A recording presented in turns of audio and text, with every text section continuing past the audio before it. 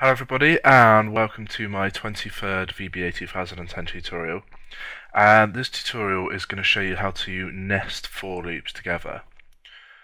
So similarly to your nested if statements, the nested for loops are just going to create an extra layer within your code blocks. So let's get started. So we're just going to create a grid of numbers, essentially a times table. So we're going to put in for x equals 1 to 10,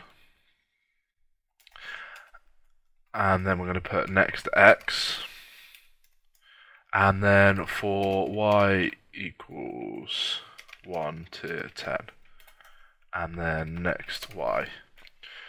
So what we've done here is we've embedded a for loop within another for loop. So for each run of this loop, it's going to loop through all the values of y as well. So essentially going to go x equals 1, and then y equals 1, 2, 3, 4, 5, 6, 7, 8, 9, 10. And then go on to the next x equals 2, and then y equals 1, 2, 3, 4, 5, 6, 7, 8, 9, 10. And then so on. It's going to do it for each x. So we're essentially going to run whatever's in here 100 times.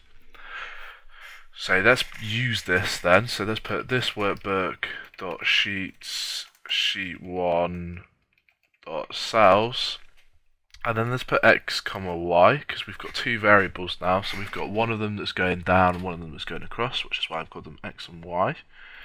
And then dot value equals, and then I'm going to make it equal to x times y. So again, making use of the counters that the for loops provide us, giving us the incrementation through the values, and we're using that again in our code within the for loop. And let's just play this now then. So play, and go to our sheet.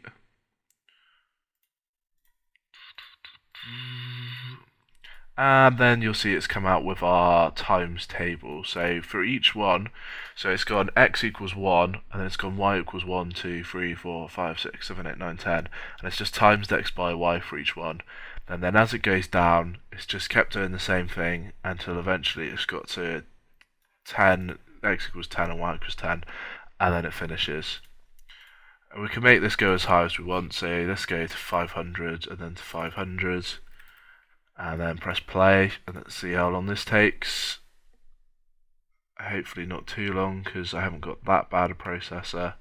But apparently long enough to still make it, so it's quite slow. So, and then you look on this, and then as we go down, you'll see the numbers get rather large, and as we go across, they get rather large as well. If you're using 2003, this isn't going to work because you can't have that 500 going across. So if you get an error when you're using 2003, then that's why. But so that's how you would use a nested for loop. And again, you can go as deep as you like. You can keep putting in for loops and just go down as far as you like. So any questions, pop them in the comments below. Please subscribe to my tutorials if you're enjoying them, or if you're not enjoying them but you just like to subscribe to things on a whimsical. So thanks for listening. I will catch you in the next tutorial.